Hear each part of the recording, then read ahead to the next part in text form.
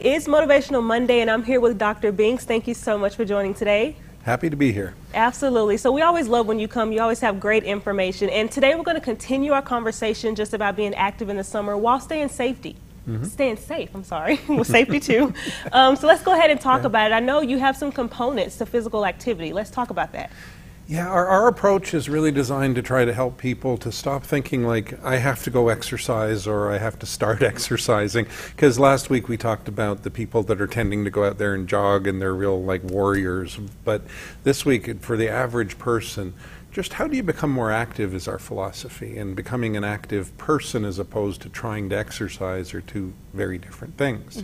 The three components we focus on are the lifestyle activity, and we can talk a little more about that, and planned physical activity, which we've already mentioned, and recreational activity, which are three very different things. Yeah, so let's dive into one of them, recreational activity. Let's talk about that one.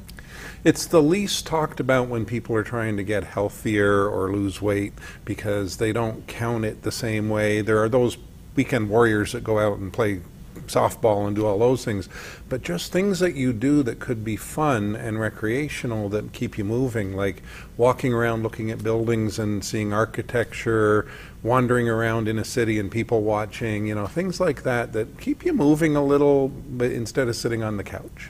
Yeah, and so with those three components, how important do you think it is for people to continue to stay active year-round, even in the summer, even in the heat?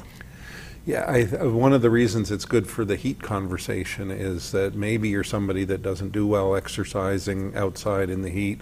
Instead of looking for indoor places to do that, you could just up the amount of time that you're spending in lifestyle activity stuff, like parking further away, taking stairs instead of elevators, all of those things.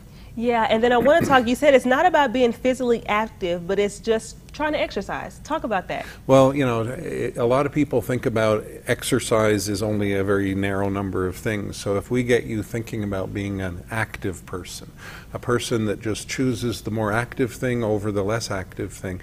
An example might be that you're at an airport and instead of going straight and sitting at the gate, maybe you wander around till the plane comes, or maybe it's something you park a little further away at the grocery store. Maybe it's anything like that. Go to the mall and wander around because you're up and moving.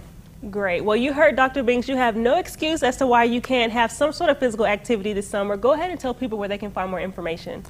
Well, it's on the screen there. Our best place to find us is on nmhi.ttu.edu. And all our programs are listed there. Perfect. Well, thank you so much, Dr. Binks, for coming in today. Don't go anywhere. We'll be back with more Trends and Friends.